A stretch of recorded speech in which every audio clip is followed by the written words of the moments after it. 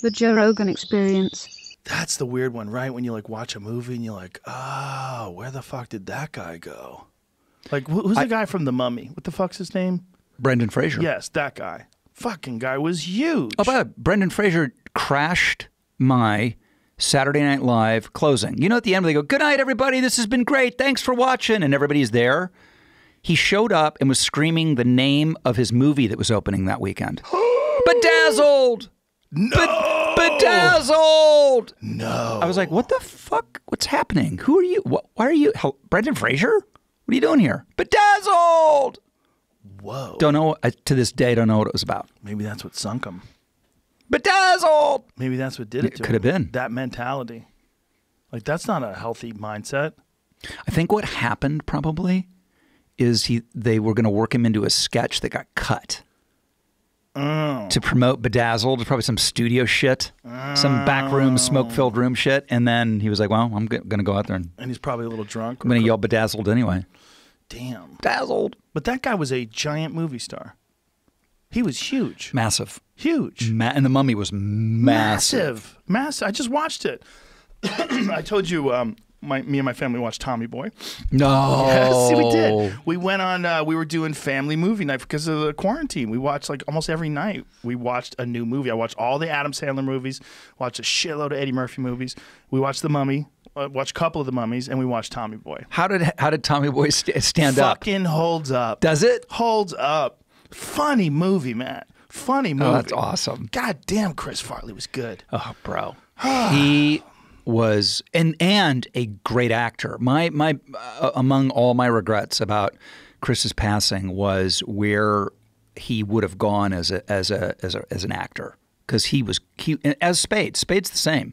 They're acting in that movie. Forget the funny, which is great, but like they're like legitimate acting moments in that movie. Yes. And I think that's why it has the staying power. But Chris was really going to develop into a real serious actor, a good one, I think. He was such a fucking powerhouse. When he would go ape shit, look at you guys. Look at those two idiots.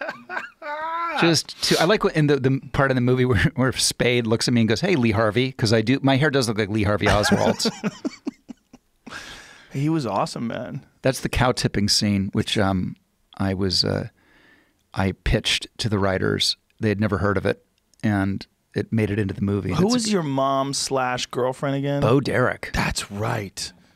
Well, that was a great thing because we she's Bo Derek, and her husband John, famous John Derek, was very protective of her, and she hadn't worked in a long time, and he made her cut all her hair off the day before she showed up on the set of Tommy Boy. So what? We thought we were getting Bo Derek from 10 with the hair, and she showed up with hair that's basically my length now, because John made her do it.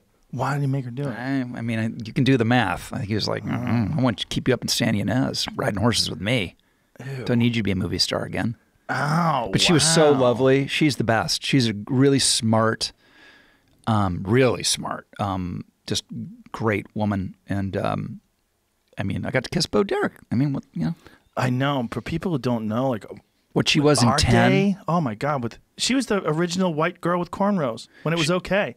You couldn't get canceled for that back then. Yeah, she would have been canceled in a heartbeat. She was the original Gigi Hadid. How about that as a reference? Am I cool and young now? I missed it. I've heard that name before, but all I know is her dad got sued because he built a house that's too big with no permits. Yeah.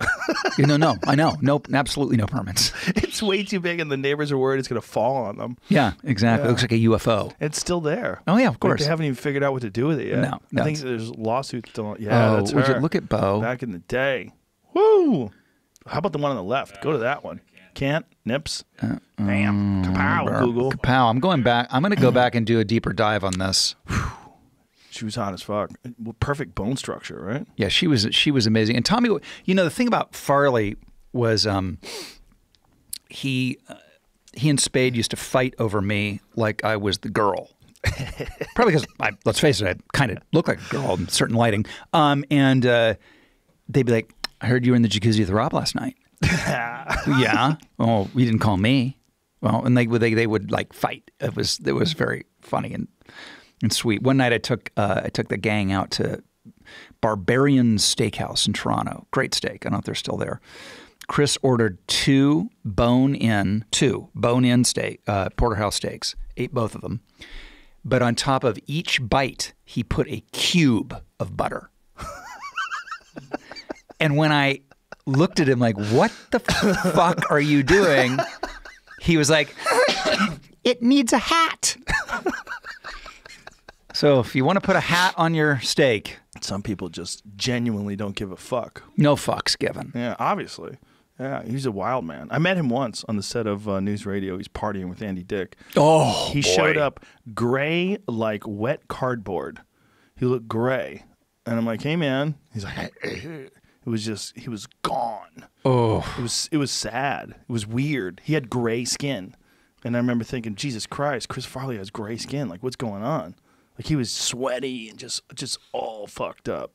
Yeah, he had major demons, and a lot of us really worked, were worked out for, but it's some people they can't make that leap, man. The thing about him though is I always wonder about guys like that are so powerful. Like, is it the demons that made him so good? He was so good. So good. When he would go ape shit. I mean, he had the fucking horsepower he had. It was so stunning. Like when you have these scenes when he would just go fucking crazy, it was so fun.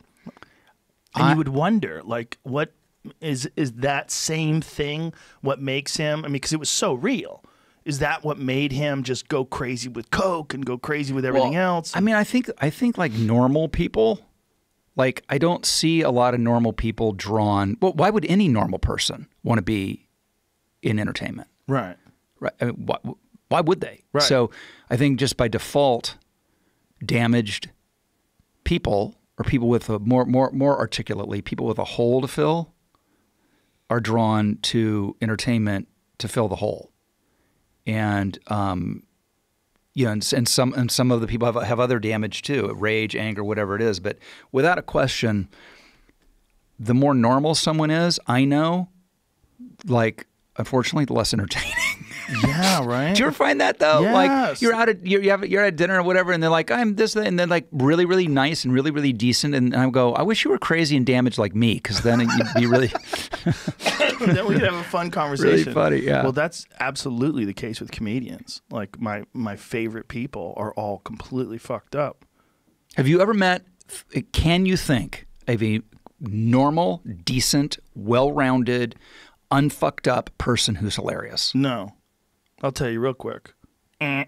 Right? No. The humor is a big part of humor is saying things that are radically inappropriate.